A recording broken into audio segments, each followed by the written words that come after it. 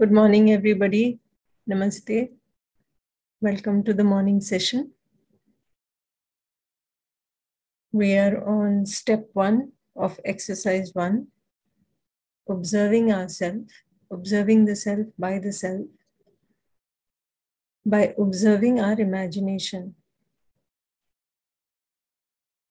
We may be able to see some thoughts in the imagination. So we are trying to observe these thoughts, and we are also trying to observe the feeling at the base of the thoughts. So yesterday we had given this assignment to sit in a quiet place at a time when you're not likely to be disturbed and when you're not going to be rushing out into some activity. So when you have some quiet time to sit down for 15-20 minutes and see if you can observe your thoughts, your feelings. In fact, we have been doing this observation even in the sessions in the morning for 10 minutes at a time. So we will restart that. I thought we can go step by step and we can start with your doing this practice for 15-20 minutes at one time. And now we can sort of build up the intensity as we become familiar with the activity. So even if it is not possible for you or it doesn't seem practical for you to do these 15 to 20 minutes sitting down and observing the self throughout the day, at least once in the day when you have quiet time, you try to do it. And at other times, if possible, it would be good if you can do this every few hours. If your day is full of activities, what you can still do is to remind yourself to check from time to time what is happening inside. So yesterday, were we able to do this exercise by sitting, trying to see the thoughts and the feelings separately? You can answer in the chat. Were we able to sit and do this, or was there some difficulty? Because a lot of times what happens is we may have certain doubts because we are not used to doing this from before. So we may have certain doubts regarding what we are doing and how we can do it better and so on. So we'll discuss a few of the problems that we face when we are, like how you all are saying. Same way many people have shared in the past also, problems that they are facing when they are trying to see the imagination. One problem is attention keeps going outside. So there also, if the attention goes outside, we can see that, yes, I was paying attention. Now suddenly there is a, dog barking. So my attention goes outside and I see, oh, the dog. Now, but even when my attention goes outside, some thoughts are there. I can observe those also.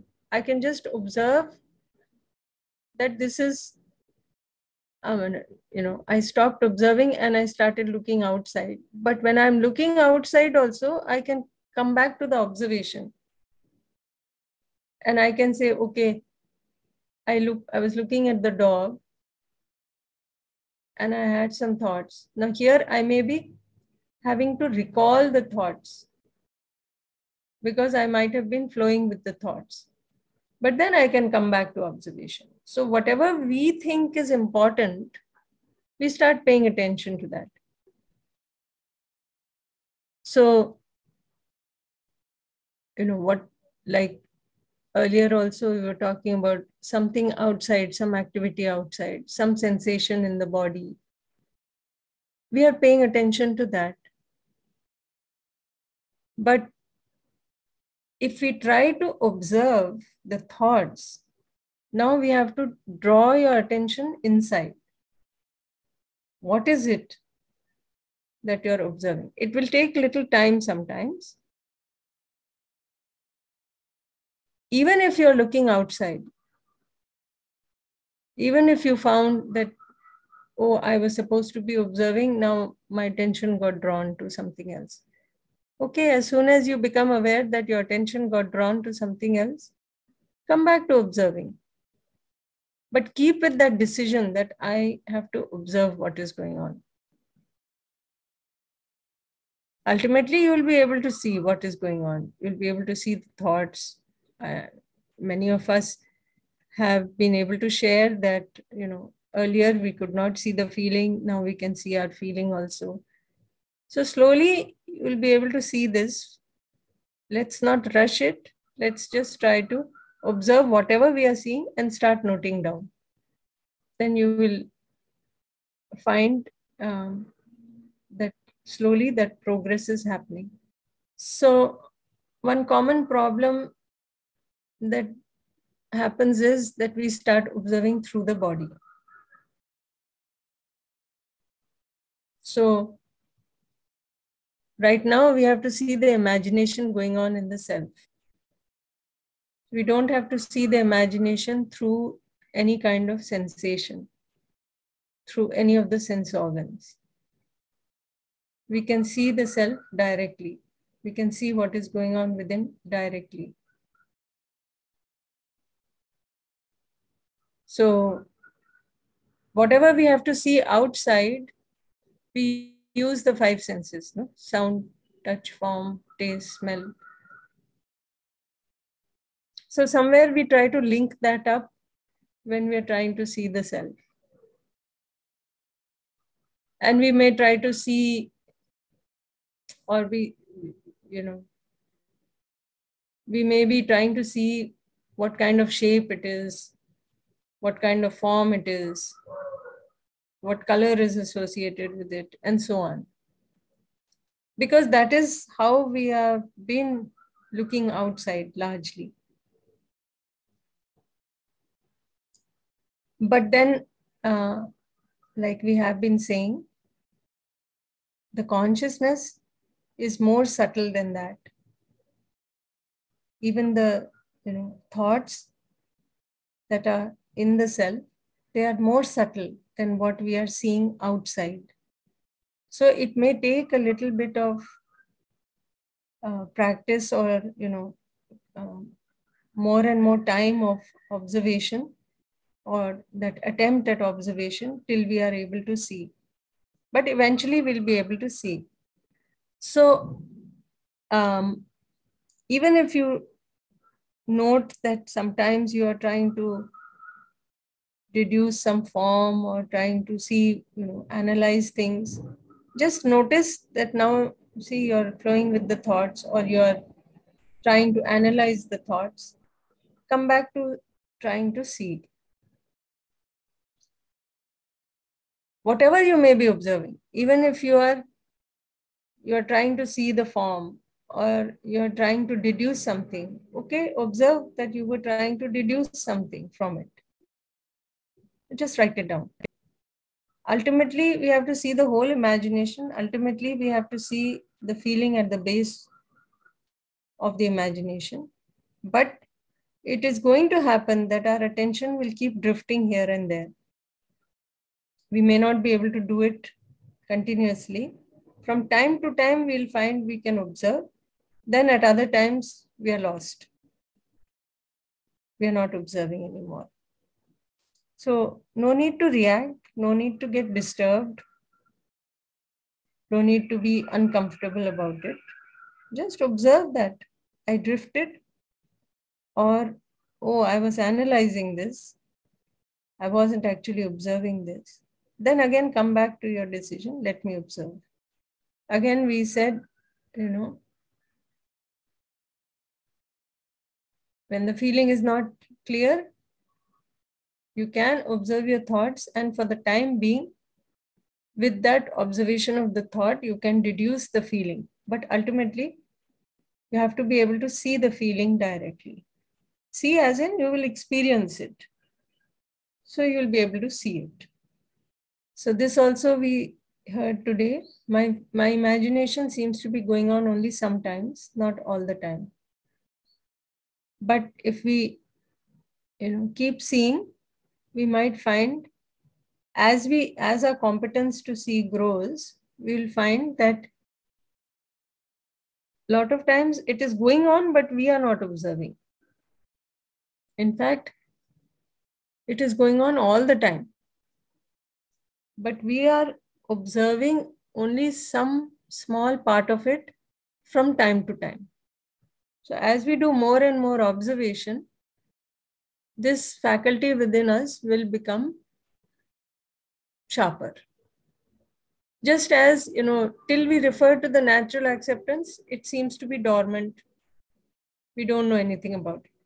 When we start accessing it, we start referring to it, now it seems to have become active. So we have become aware of it. It was always there, but we could not see it. Now when we refer to it, we are able to see it, but we don't always refer to it also, isn't it? So similarly, we'll notice that the imagination is going on,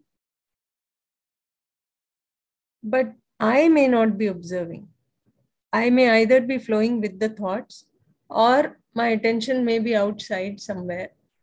And I have forgotten that I was to be observing. So whenever you come back to that you were not observing, just come back to observing and keep it open for now.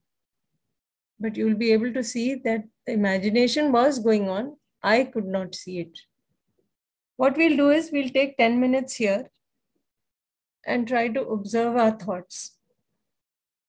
And with the thoughts, try to observe the feeling if you can. If you are not able to observe the feeling, you can try to deduce the feeling later. But for now, observe the thoughts and just notice with the thoughts, you feel calm, comfortable or uncomfortable, or, what do you experience in the feeling part? Notice this, and then if you want, you can later on write down the thoughts also. Or if you think you're going to forget, then you can keep noting down the thoughts also. Now, in these 10 minutes. So you can take a paper and pen, or if you have a journal that you're maintaining, you can take that. Okay, we have been trying to observe for the last 10 minutes. We can take some observations. Inder Palji has raised his hand. Namaste. Ma'am, I was observing my thoughts. Ji. And I find most of the thoughts which are coming, the feelings behind are in opposition. Mm-hmm. Most of the thoughts. Mm-hmm. There are certain thoughts where I feel the feeling of relationship. Mm-hmm. And I also observed when I have the feeling of opposition, I am very much uncomfortable. And when I have the feeling of relationship, I am very, very comfortable, in spite of the fact that at times things are not according to my convenience. This is what I observed. Nice. Ashutosh Bajpayee. Namaste, Didi. Didi, I have written my thoughts and feelings and observing that thing. If I am not reacting on that thought and feeling, if some person is there, any incident happened, any event happened like this, if I am not reacting, just observing and observing, then nothing happens. Yes. That is not a feeling of happiness or unhappiness. The moment I react on my thought, then I feel happy or unhappy. What I am observing. Yeah. So what I understood from what you said was that when you're observing, even if you're observing that whatever you were having a feeling of opposition or something like that. When you're observing, you don't feel happy or unhappy.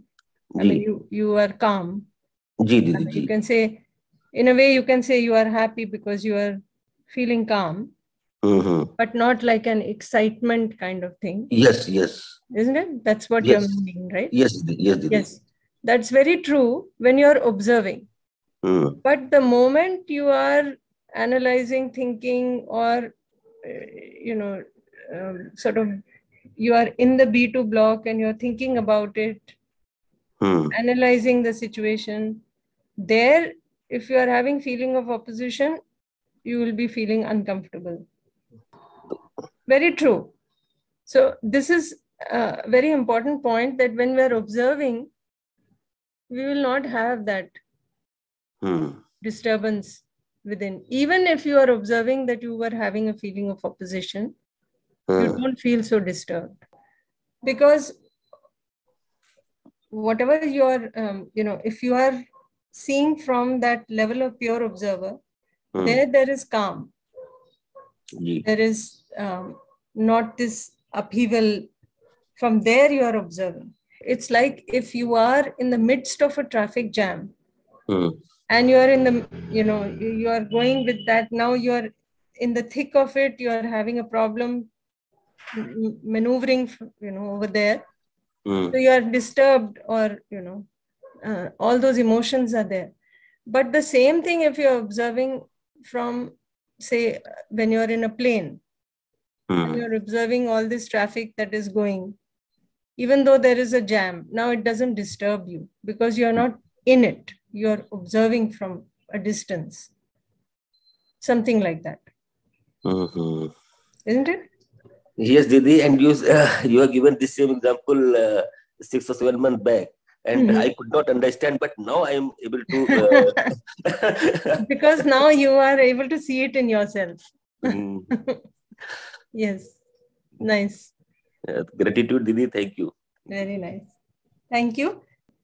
Several times in the day, if you can, from time to time, observe the thoughts.